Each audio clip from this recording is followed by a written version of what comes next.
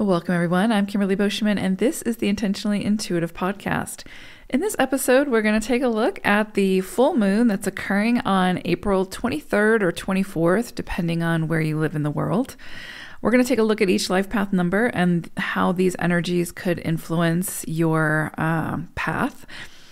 So before we get into that, of course, this is a general reading. If you would like a personalized forecast or reading, please book some time with me. My information is in the description box below. I would love to work with you. All right, let's take a look at each life path number. Life path 22-4. So you all are going to be working with the energy of the 33, so 303. This can be a highly creative period of time. So again, full moon, you'll probably feel this energy pretty strongly on the day, but it will continue to kind of, influence for, I would say, a week to 2 weeks after that full moon. So I would say this can be a highly creative period, a highly creative time. This is like creating a clean slate for you to create something. So if there's been something that's felt muddled or like, you just can't kind of get it off the ground, it's just not making sense. It's like you might be asked to sort of start over or do things differently in some way, but you're kind of you're being given full creative autonomy over whatever this is. And so again, it's like a clean slate. You got the canvas, you've got all the colors that you're working with. What are you going to create? That's that kind of energy. And it doesn't have to be about like a project. It can be about a relationship, right? Like truly, like, and when I say creating a relationship, that of course means like being open to socializing and networking and collaboration and meeting new people and putting yourself out there and overcoming self-doubt and all of the things. So somewhere in your life, you're getting a clean slate to create the life of your dreams. Let's put it that way.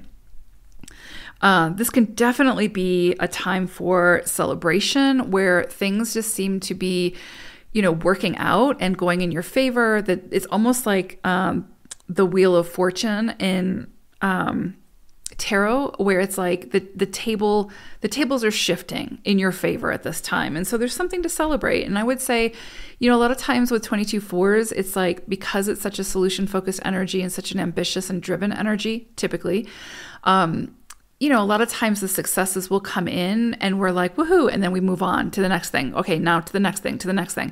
And we don't really give ourselves time to celebrate those things that we should be celebrating. And so I would say slow down a little bit and really acknowledge when those rewards and gratification come in for you and see it for what it is. You've put in the effort. You have created whatever this is, and you are worthy of the recognition and celebrating. So definitely celebrate the big wins that will likely be coming your way around this energy.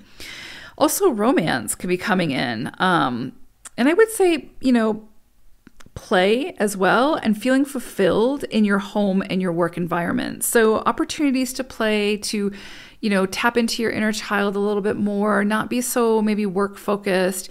Really finding that healthy balance between home and work life will bring you so much fulfillment at this time. And it's creating healthier habits moving forward. So I would say that this energy will give you a dose of what it feels like to really be able to not only immerse yourself in your work or whatever brings you happiness in a creative aspect, but also immerse yourself in the things that just bring you joy for the sake of bringing you joy, and recognizing that you can have both. You can have both. But yeah, I would say also romance is on the horizon here for some of you, but you have to put yourself out there. So that's one thing here that I would say, not in a forced way, obviously, but just, get out there, socialize, put yourself out there, mingle, do some things that you've wanted to do, but you haven't given yourself permission to do. So I don't know, like if you wanted to make pottery, I don't know, then go to a pottery class. You never know who you're going to meet, and you never know the experience you're going to have. And so it's very possible under this energy that you might meet someone who is like, a long-term in your life long term, can be a really beautiful connection. Really, really beautiful. So I love this for you all. Absolutely love this for you all. The one thing I would say is just don't trip yourself up where you're too rigid in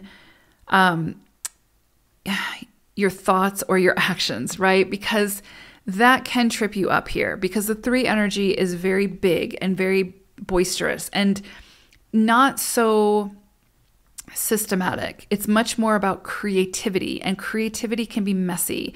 And so with this energy, to get the most out of it, you will likely have to get your hands a little dirty, right? You'll have to, it might involve some finger painting or something, right? And so you're going to probably have to do things outside of the way you would traditionally do them to get better results or different results. And you'll likely find that other people can help you to do that. So yeah, this is just a fun time to open yourself up, think outside the box, do things a little bit differently with other people as well.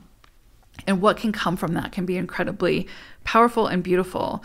So yeah, I kind of love this for you all. Definitely if there's some kind of creative project you're thinking about launching or starting to work on or something like that, very supported under this energy to do that. The light is shining on you. This full moon is fully illuminating you. So go for it. I hope it's a great one, 22s. Take care. Bye for now.